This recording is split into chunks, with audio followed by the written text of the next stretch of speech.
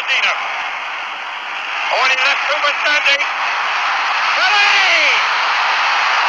What a save! John Banks! Hello, 70s footy fan here. I have a wonderful shoot magazine in front of me. This one is from the 17th of January, 1976. And let's look inside and have another little go at You Are the Ref. Remember, it's the rules of football from the mid-70s. Okay, let's get straight into it with number 1. A team refuses to nominate a player as captain. Do you A. refuse to start the match until a captain is nominated? B. award the kickoff to the opponents? Or C. toss a coin to decide who kicks off? Number 2. You stop play to speak to a team's trainer who is shouting abusively at an opposing player. Do you restart play with A. a drop ball, B. an indirect free kick, or C. a direct free kick?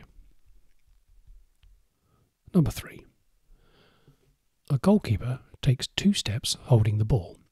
Then he rolls it, taking 4 paces before picking it up again, and takes a further 2 paces to kick the ball away.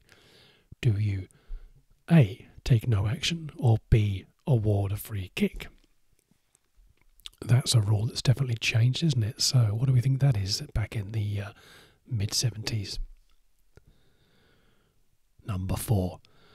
When the ball goes over the touchline, a player picks it up and runs 20 yards into his position before throwing it back to an opponent who is waiting to take the throw. Okay. B. When the thrower tries to throw the ball, it slips backwards out of his hands. You allow another throw. Where is the problem? Okay. So now the answers. Number 1. The laws do not insist a team has a captain. A coin should be tossed for the kickoff. That's interesting. I wonder if that's the case today. The laws do not insist a team has a captain. Number 2. Restart play with a drop ball. A. Number 3. The keeper has taken only 4 steps when holding the ball.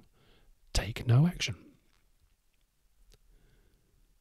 And number 4. The problem is in A. The player is gaining an unfair advantage and should be cautioned for ungentlemanly conduct.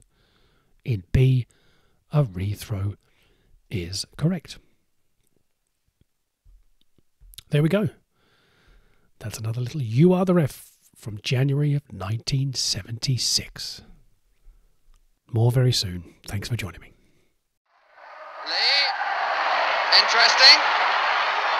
Very interesting. Oh, look at his face. Just look at his face.